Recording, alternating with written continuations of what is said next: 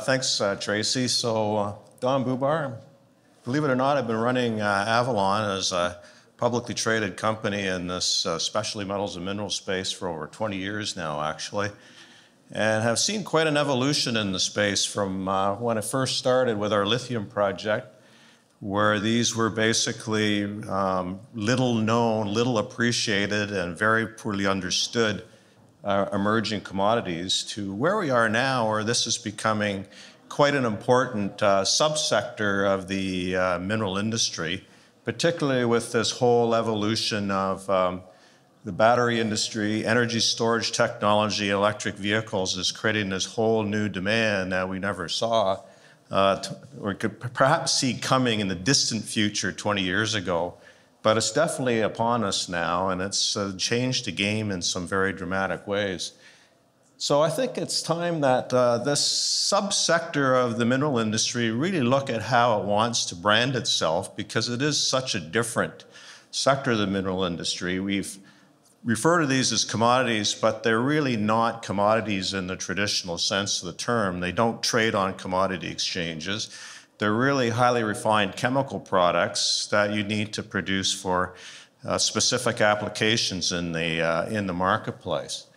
And so there's a lot of new terminology starting to emerge on this. I know InvestorIntel has used technology metals. You hear energy metals being used quite a bit now, advanced materials, clean tech materials, that's one that I kind of like. But I think we should all think about how we want to brand this industry to really differentiate it from the traditional mining industry, which is very, very different in terms of the risk factors, and so that we don't confuse investors about what those risks in the business are.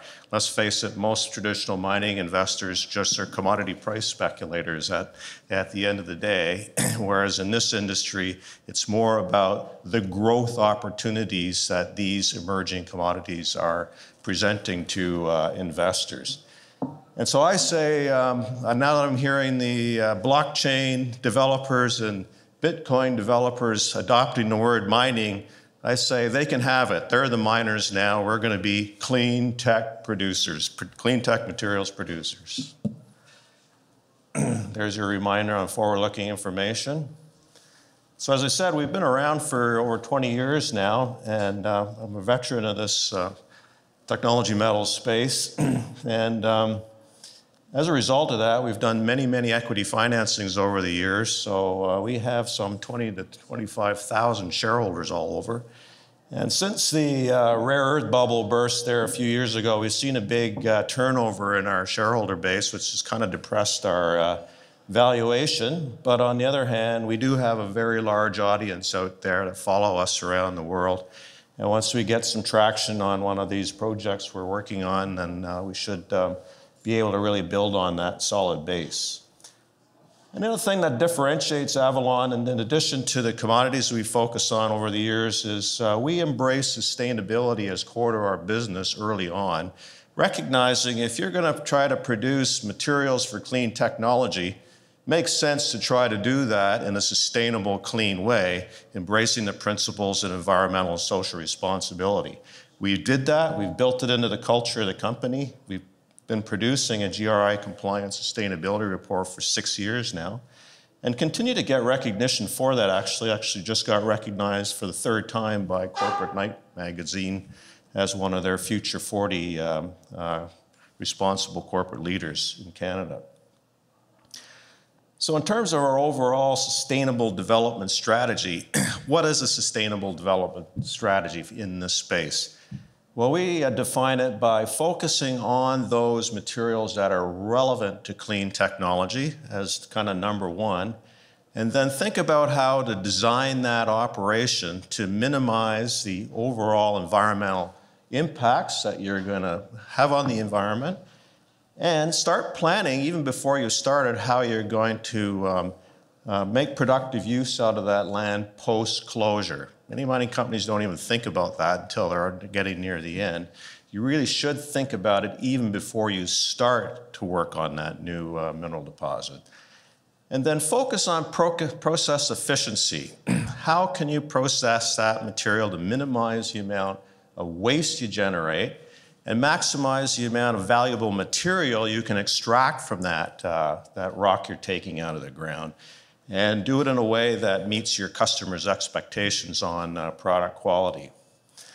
Another thing we're applying is that's different from the traditional mining industry. Miners always want to make the next mine the biggest they possibly can, the biggest, richest mineral deposit. But it doesn't really have to be that way. And traditionally in the mining industry, you would start small, follow the vein, and get bigger over time as you understood the resource and saw the opportunities.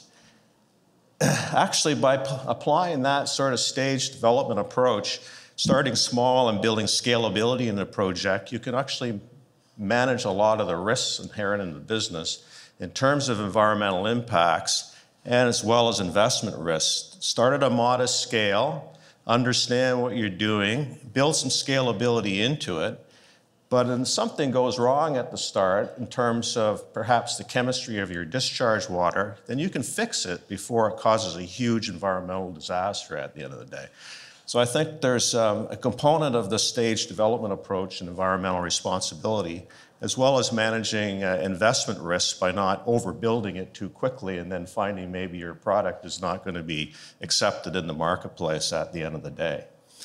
And lastly, if you're working in Canada and anywhere in northern Canada, you really have to work with the local Indigenous peoples. Our principle has always been and still is engage early and often and try to find ways to collaborate on opportunities to share in the rewards of the business and create opportunities for partnerships as well as job creation and training.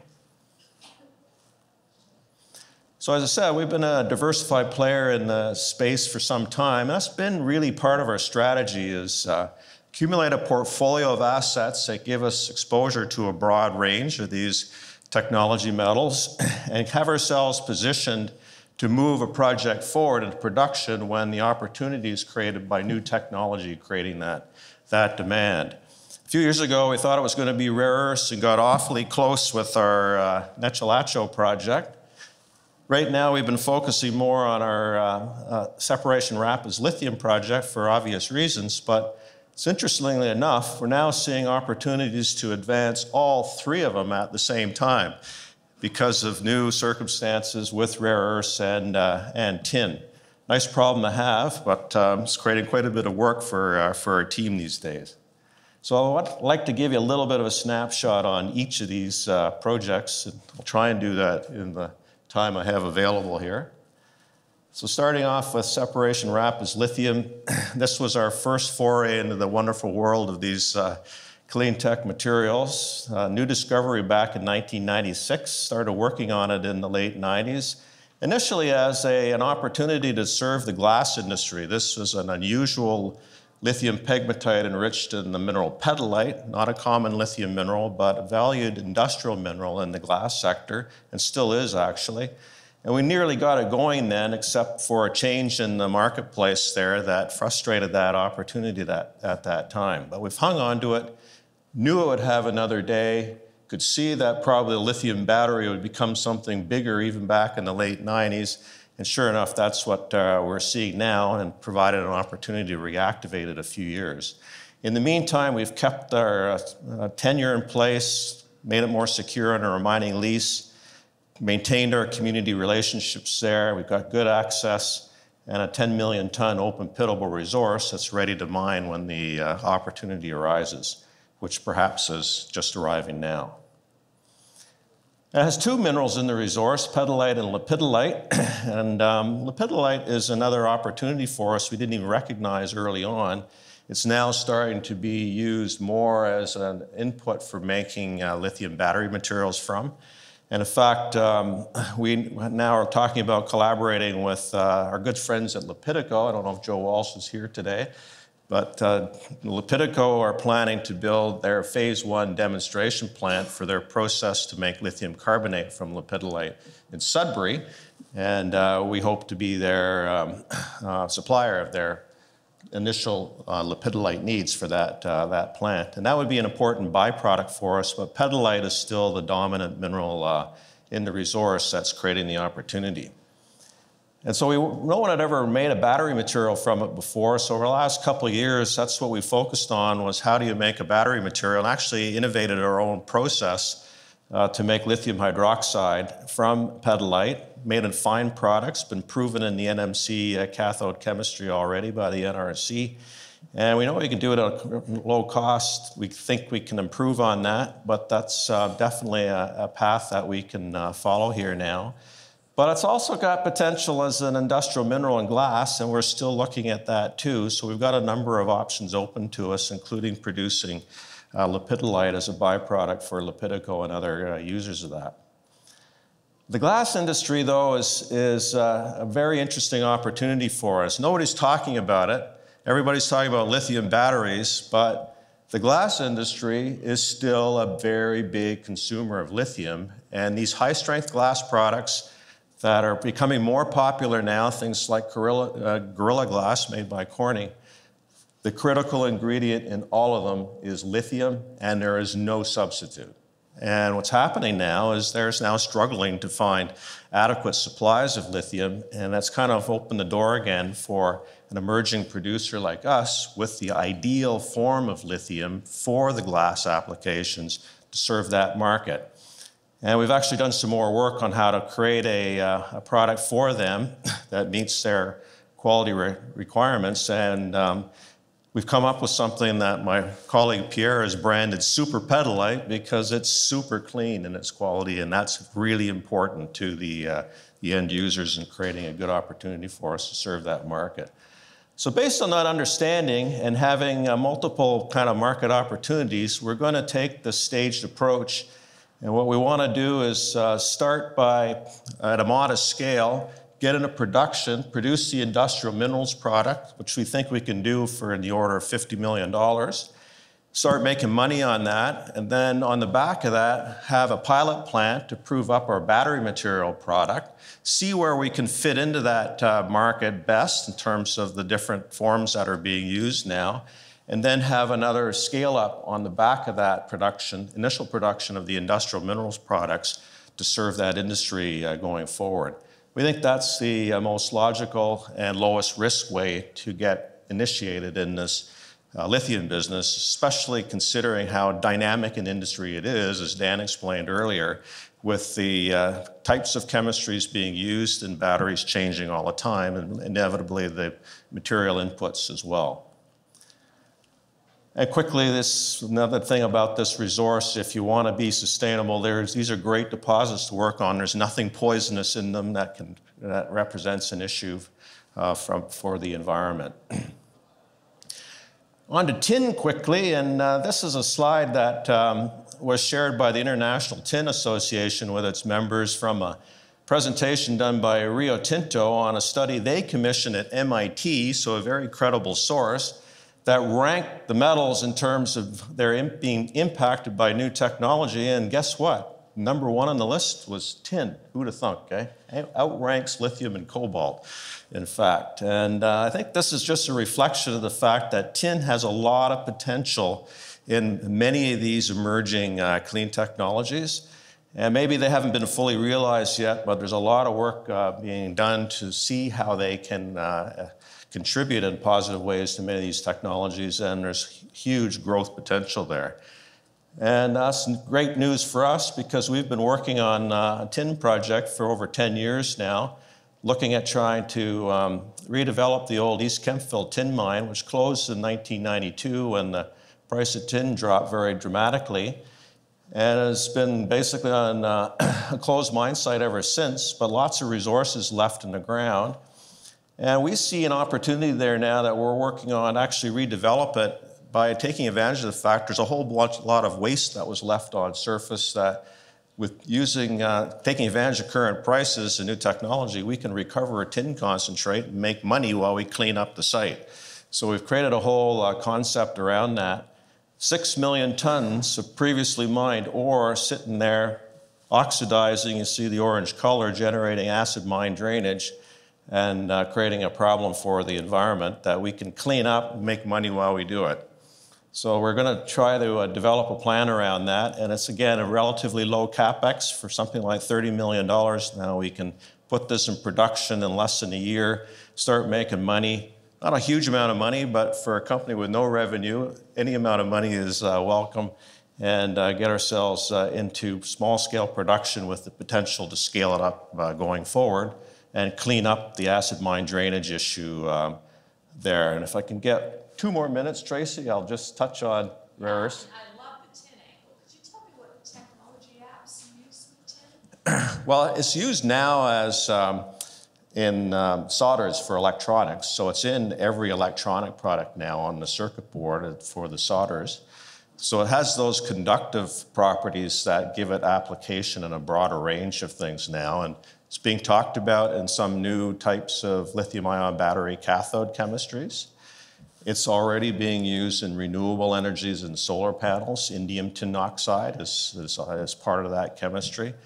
And there's a whole bunch more that we're just learning about ourselves, actually, that are on the radar screen. Yeah, so tin is a fascinating opportunity. If I have 2 more minutes, just touch on Thor Lake and Nechalacho. That was our rare earth project. We had to put it on hold about 4 years ago when the rare earth bubble burst and all the interest evaporated. And with the Molycorp fiasco in the US, investors have just lost interest in rare earths totally. In fact, it's almost like rare earths are a dirty word with investors south of the border now. They don't even want to hear about it, let alone invest in it. But as you heard earlier yesterday from Gavin and Nick, rare earths are coming back. There's no doubt about it. They're vital in electric vehicle technology now too, as you heard them talk about. And so there's a couple of opportunities or reasons now for us to look at reactivating Nechalacho. And that interest in rare earths is one, but also Northwest Territories is looking at alternatives on improving infrastructure there. One of the things they're focusing on is how they can bring clean energy to the north. The north side of the lake here around Yellowknife does not have enough access to hydropower to serve its needs, so they're relying on fossil fuels. And there's a plan now to bring hydropower from this dam north to the lake, and the route they're looking at would bring it right by us at Thor Lake here and give us access to hydropower, greatly reduce our energy costs, and actually we're perhaps part of the justification for that route is being a potential customer for the product. And they're also talking about extending this road out to the shore here too, along this transmission line, which provide access to this new proposed park out here in the community of Lutzel Cay. So we might actually be able to take advantage of this with much improved infrastructure. And then, of course, we heard yesterday about how there's a soaring demand for neodymium, praseodymium with electric motors and electric vehicles requiring this now. And while we looked at a model based mostly on the heavy rare earth potential at Nechalacho, there are some discrete zones there that are very, very rich in neodymium, praseodymium that we think we have an opportunity on. Plus, there's a whole lot of lithium there that we haven't even really begin to look at, including lepidolite. That'll make Joe Walsh happy there at Lepidico. So what are we doing is we're going now to sort of take advantage of this year to start studying the possibilities on, again, looking at a small-scale development model, see if we can take advantage of these small, very rich resources, easy to access and get in production in the near term, and bring a supply of neodymium, praseodymium concentrates to serve this rapidly growing market in electric vehicles. And maybe I'll leave it there. Thanks for giving me some extra time, Tracy.